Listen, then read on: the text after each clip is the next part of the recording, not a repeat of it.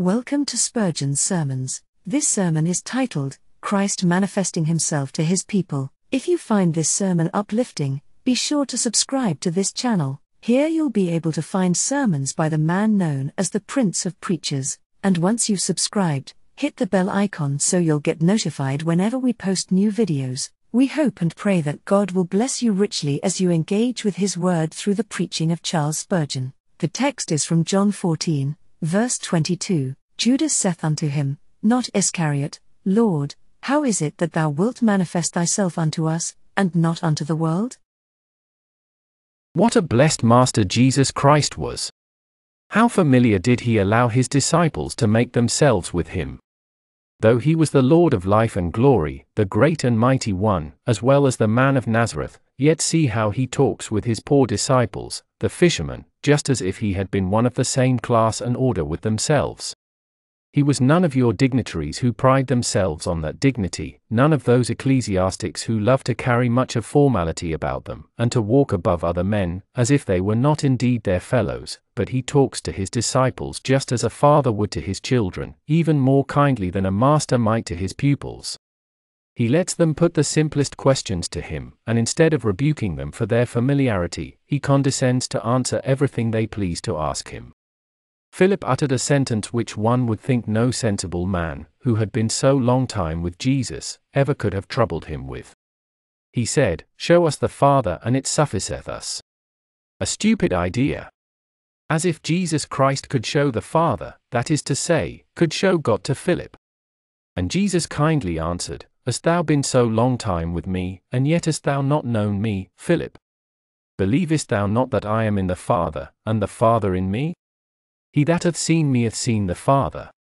And now comes Judas, not Iscariot, and he puts also a very simple and easy question, one he needed not to have asked, but Jesus Christ, instead of rebuking him, simply passes on to another subject, and forbears most wisely to answer the inquiry, because he would teach him more by silence than he could do by an explanation. We must also notice here how very particular the Holy Ghost is that a good man should not be confounded with a bad one. He says, Judas, not Iscariot. There were two of the name of Judas, the one who betrayed our Lord, and the other who wrote the epistle of Jude, who should properly have been called Judas. Some of us, in reading the name Judas, might have said, it was that traitor Judas Iscariot that asked the question. But the Holy Spirit would not allow this mistake to be made. This again should teach us, that it is not an idle wish for us to desire that our name should be handed down to posterity. We ought all to wish to have an unblemished character, we ought to desire to have that promise fulfilled, the memory of the just is blessed. I would not wish my name to be mistaken for that of some criminal who was hanged. I would not wish to have my name written even by mistake in the calendar of infamy.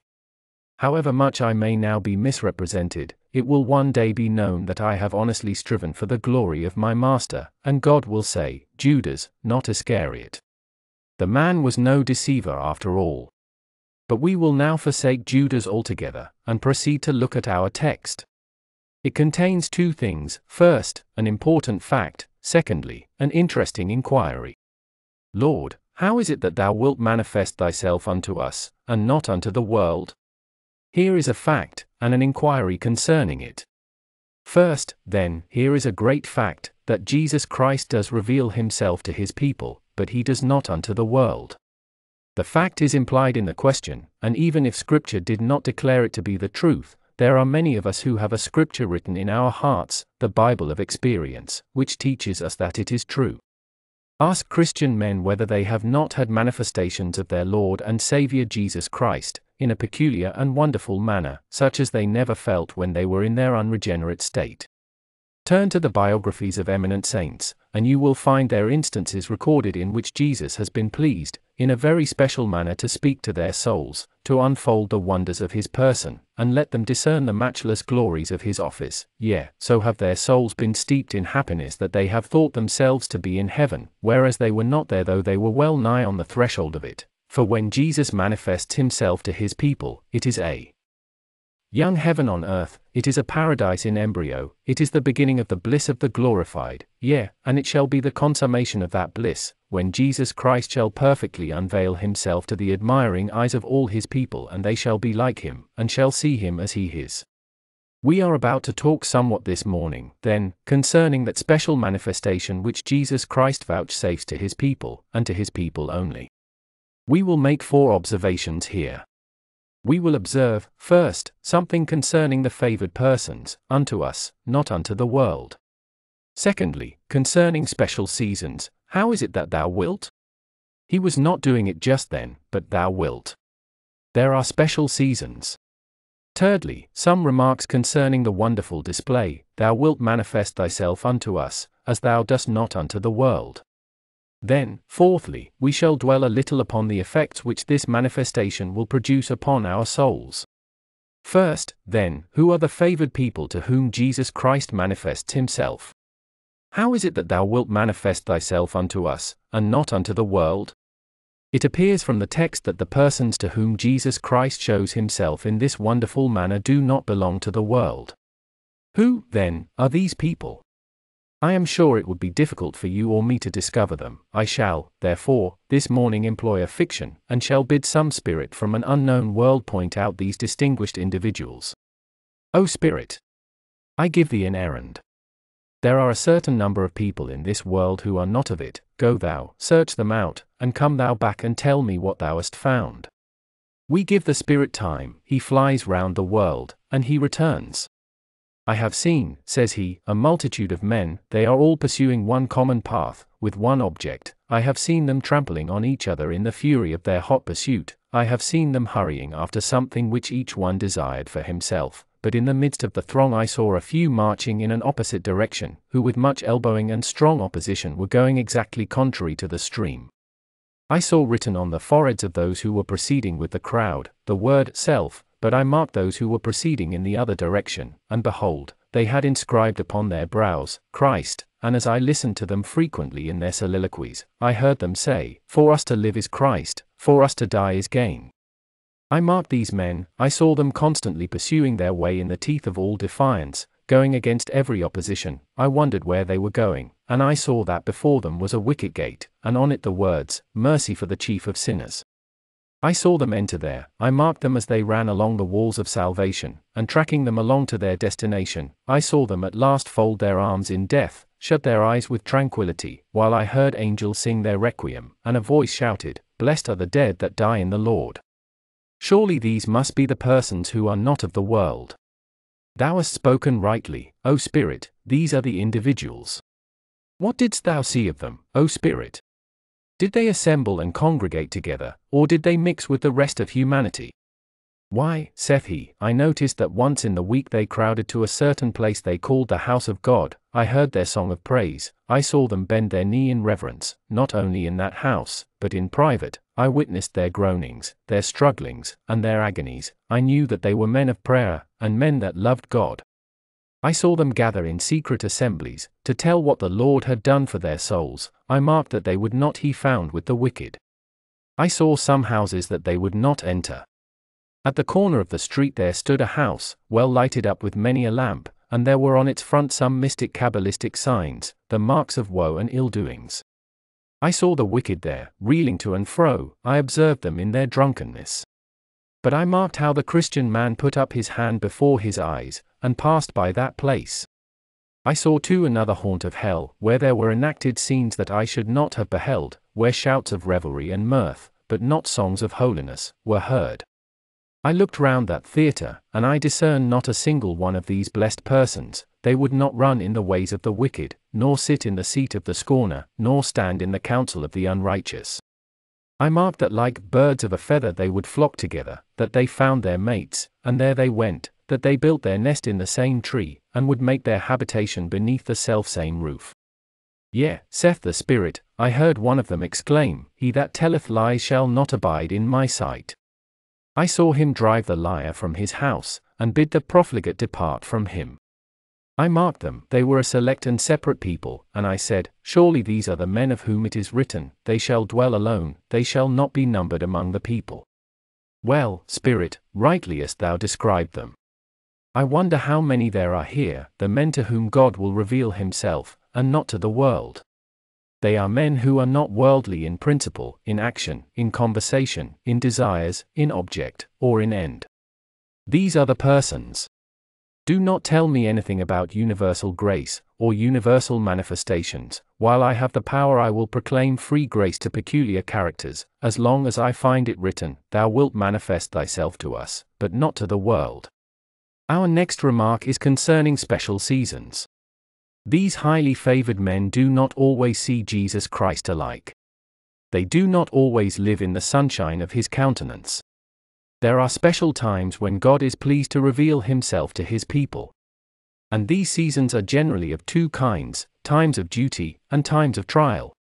I never found a lazy or indifferent Christian have a manifestation of Jesus Christ. I never heard one who gave himself wholly to business talk much of spiritual manifestations. No, poor soul, he had got religion enough to save him, but not enough to make him realize the spiritual and special blessings of a Christian. Those who do but little for Christ, Christ does but little for them in the way of special favors. Those who sit down, fold their arms, eat, drink, and are satisfied, are not the men who enter into the secret chamber of the Most High, and enjoy the presence of the Almighty. The men who are the most zealous for their Master discern the most of his loving kindness, and enjoy the richest blessings from the Lord. Ask a Christian when he is the happiest, he will say, when he works the most. I know I am. I have not tried rest yet, and no doubt I shall find it anything but rest when I have it. When I pass a day without preaching my Master's name, I feel that I have not done what I ought to have done, and I do not rest satisfied till I am within the four boards of a pulpit again. When we work the hardest, we feel grace the most plentiful. When we dig the deepest, we get the sweetest water. He who toils the most has his bread the most sweetened, and depend upon it, drops of sweat are blessed things to make dry bread go down. We shall always have more happiness the more we labor for Christ. As for Issachar, who is a strong ass, crouching down between two burdens, the man who is doing little, the promise is, a whip for the horse, a bridle for the ass, and a rod for the fool's back. The man who is idle must have chastisement, but he who serves his God may rejoice, for God will treat him with dainties, he will give him his portion mixed with honey. He will say, I have taken thy bread and dipped it in my own dish, take it, and eat it, for thou art one who works in my own vineyard. It will be in seasons of duty, or, as I have said, in seasons of trial, for you must not suppose when a Christian is laid aside from duty that he is doing nothing. Do not imagine that the time of your sickness has been lost to you. You were not only profiting yourselves, but actually serving God by your suffering, if you bore it patiently. Don't you know the text, we fill up that which is behind of the sufferings of Christ, for his body's sake, which is the church.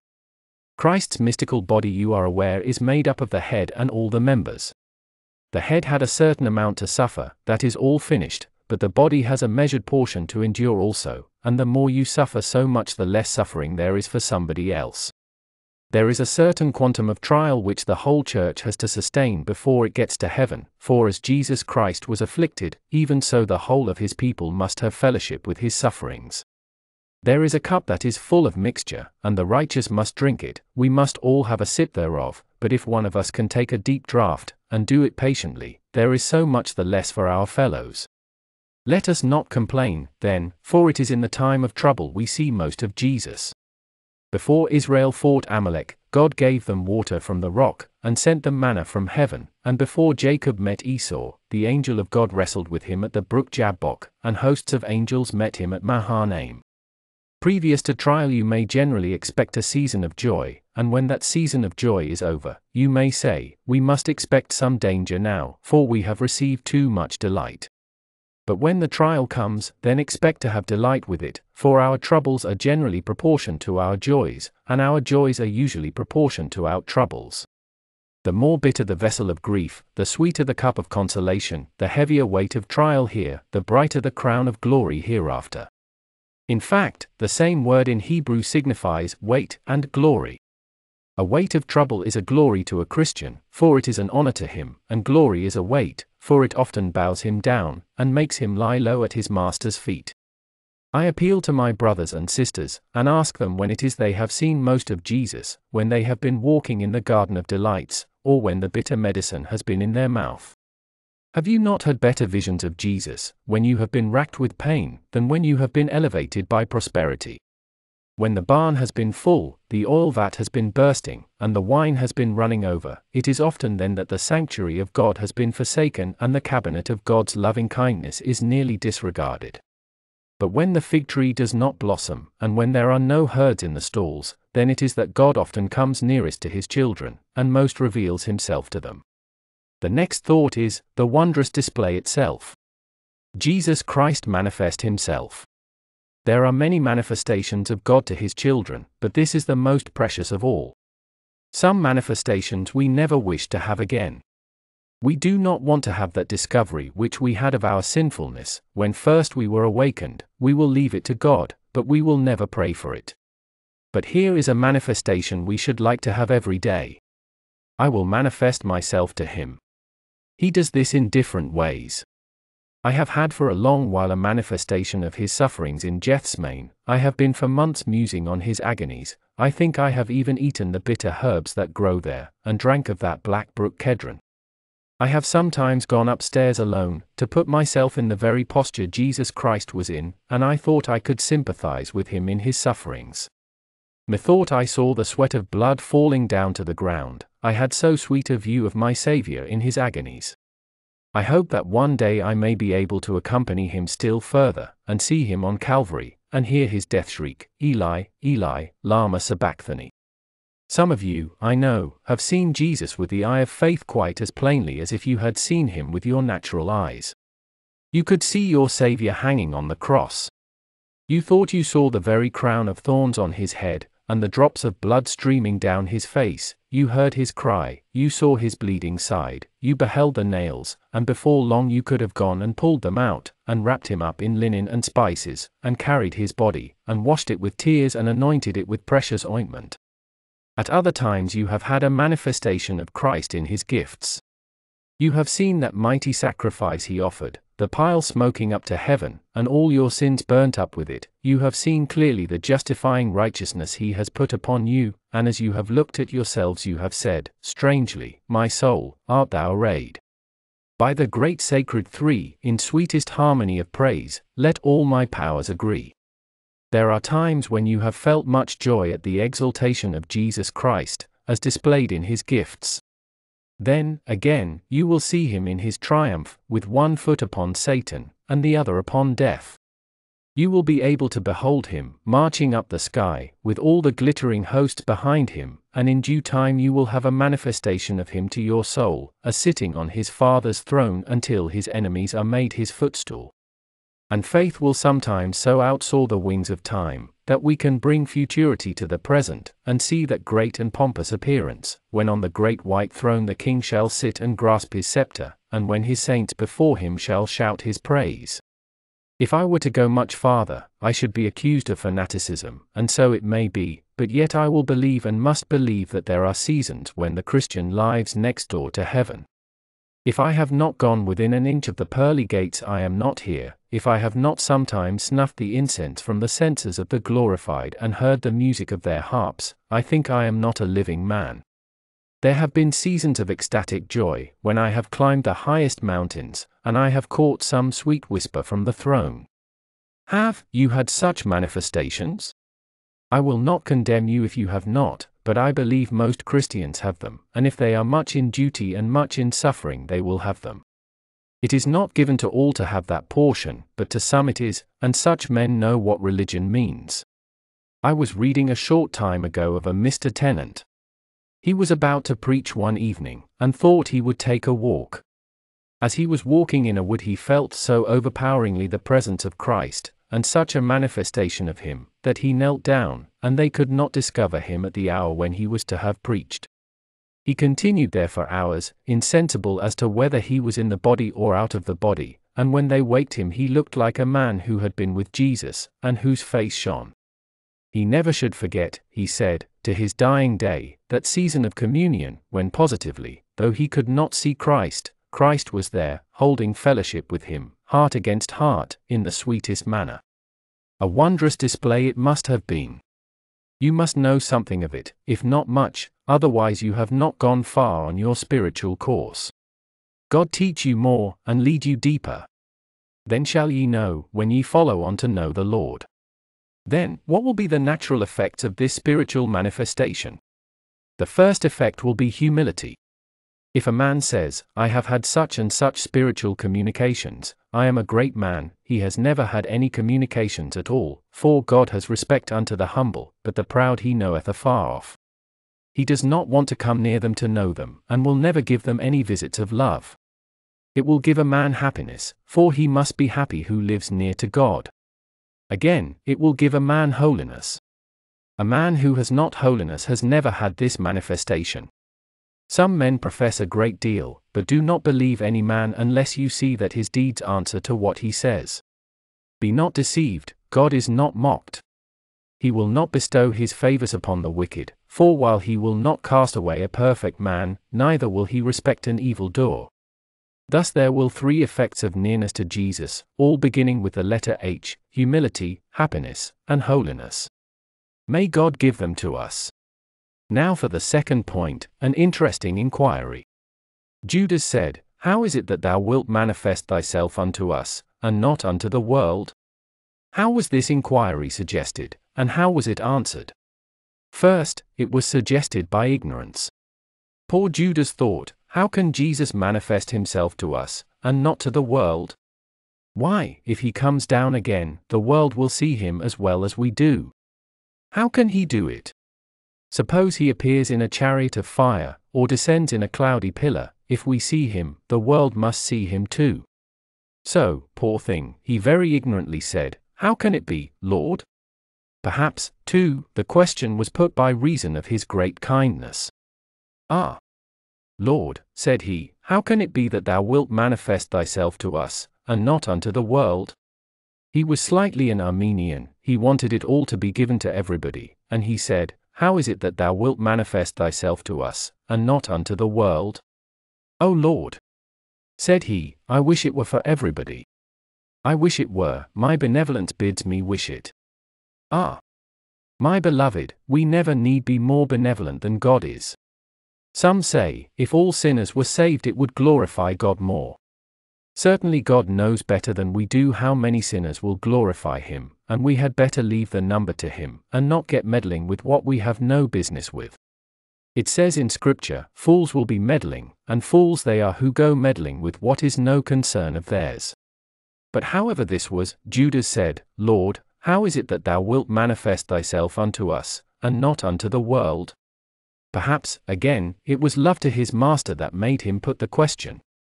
O Lord, I thought thou wouldst come and be king over all the world, and now it appears that thou art only to be king over some.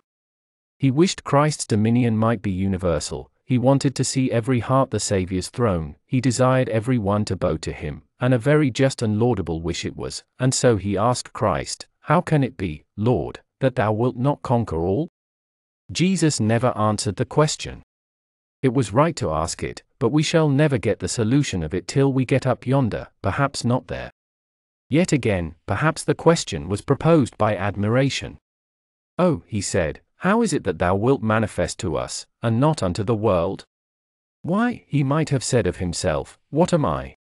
What is my brother Peter here? Nothing but a fisherman. What is John? Nothing but a fisherman. And as for Matthew, he was a publican, and cheated hundreds. And Zacchaeus, how many widows' houses did he devour? And yet thou sayest thou wilt manifest thyself unto us, and not unto the world. There stands Mary the sinner, what did she do, that thou shouldst manifest thyself to her? And there is Mary Magdalene, she had 7 devils. Lord, how is it that thou wilt manifest thyself unto us and not unto the world? Is not this a question we have often had to ask of our own souls? Pause, my soul, adore and wonder, ask, oh why such love to me? And the only answer we could give was, grace hath put me in the number of the Saviour's family. Come to me and ask me, Sir, why am I a Christian? Why does God love me? I must reply, because he does love you. But why does he love me? The only answer I can give you again is, because he would love you. For it is written, He will have mercy on whom He will have mercy. Surely we might admiringly stand here and say, Lord, why dost thou manifest thyself unto us, and not unto the world? Yes, but some would say, because ye are better than the world, that is the reason. A fine lot better by nature, certainly. Better than the world by nature? Why, some of us were rather worse. There are some of you here who indulged once in every form of vice, who would blush to stand up here and tell the sins you have committed. But God has manifested Himself to you as He does not unto the world. Surely we shall have a perpetual cause of wonder in the doings of sovereign grace. But what is the answer? Why does Christ manifest Himself to some as He does not unto the world? The question was not answered, for it was unanswerable. Our Lord went on to say, If a man love me, he will keep my words, and my Father will love him, and we will come unto him, and make our abode with him. He did not tell him why He would manifest Himself unto them, and not unto the world. I have often been asked this question myself. You say God manifests Himself to some, and not to others, can you tell me why? Well, Jesus Christ did not, and I cannot be expected to do it, any more than He did. But I will ask you whether you have any objection to it. Is it not enough that He should do so? He has declared that has He power over the clay, to make of the same lump one vessel unto honor and another unto dishonor, and if any one finds fault he saith, Who art thou, O man? Shall the thing formed say to him that formed it, Why hast thou made me thus? What man shall ask of his father, Why hast thou begotten me? Am I not God, and can I not do what I will with my own? But, says the objector, is it not unjust for God to manifest Himself to one and not to the other?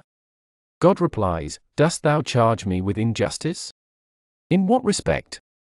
Do I owe thee anything? Bring the bill and I will pay it. Do I owe you grace? Then grace would not be grace, it would be a debt.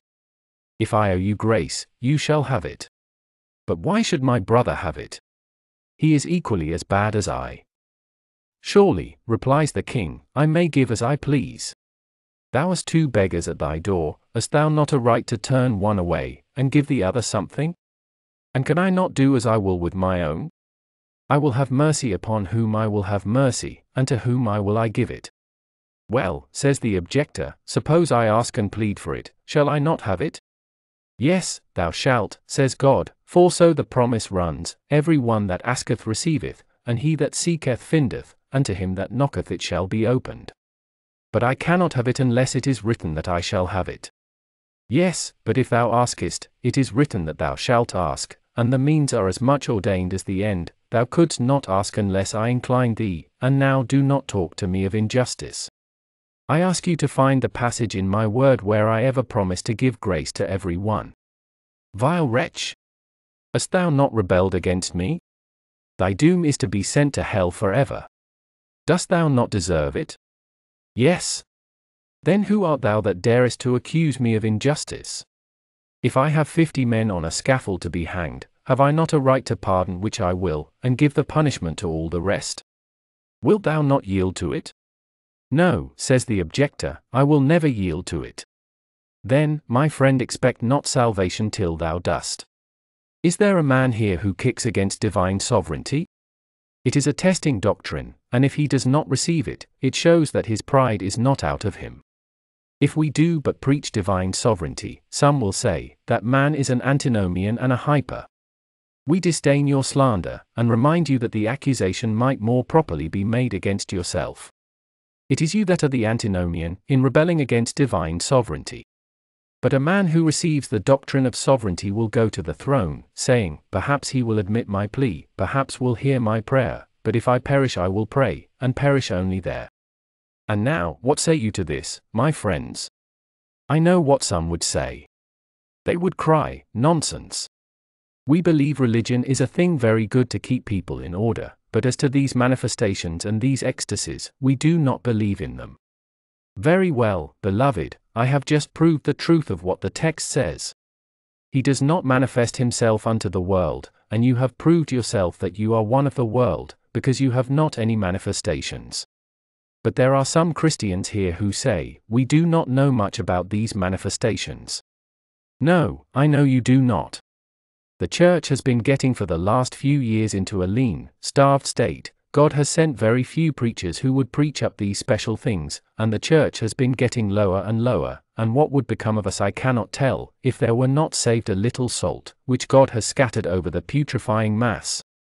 Some of us have been living on low ground, when we might have been standing on high places. We have been tarrying in the valley of Boca, when we might as well have been living on the top of Carmel. I would not choose to dwell in a valley, if I might build my house on the delectable mountains. O Christian! Up this morning.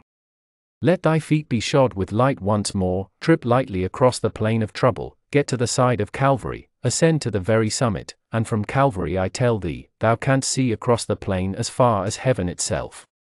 If thou canst but get to Pisgah's top, thou shalt sing, sweet fields beyond the swelling flood stand dressed in living green. And your spirit shall become like the chariots of Amminadib. Seek, my brethren, such spiritual manifestations, if you have never experienced them, and if ye have been privileged to enjoy them, seek more of them, for what is there can so certainly make life happy, and so fit you for the sky, as these revelations of Jesus Christ. Oh! Ye who despise what we enjoy, from the depths of my soul I pity you. Take heed, lest the first revelation you have of Christ be, when he shall be revealed in flaming fire, taking vengeance on his enemies, for if he is not revealed in mercy, he will be in justice. God give you grace to see him on Calvary before you see him on Sinai, to behold him as the Savior of sinners, before you see him as the Judge of quick and dead. God bless you, and lead you to seek these manifestations constantly. Amen.